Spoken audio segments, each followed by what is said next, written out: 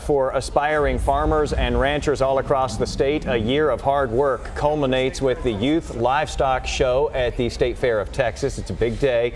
The best of the best animals are auctioned off and thousands of dollars are raised for charity. Channel 8's Sebastian Robertson joins us now with a look at the winning specimens.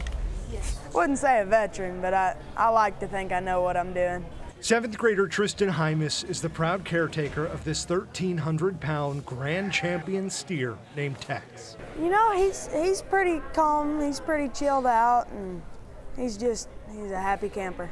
A happy camper that's been under the care of the 12-year-old all year long.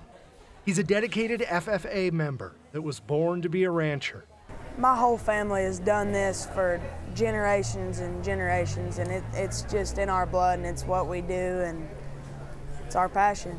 Of the more than 3,000 entries statewide, these are the best of the best. They're judged on their looks and care, but also their ability to provide meat.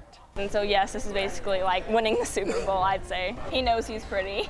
Here's 16-year-old Madison Peterson in her award-winning lamb, Lambo. Oh, it's an honor. FFA has built me into who I am today, and I want to go pursue a major in ag science and become an ag teacher. This has been the biggest impact on my life. By the afternoon, it's time to see their hard work pay off. Madison's lamb is a hit. It sells for $20,000. And then there's Tristan and his steer. Sold steer, $140,000. That's right. Tex sells for $140,000.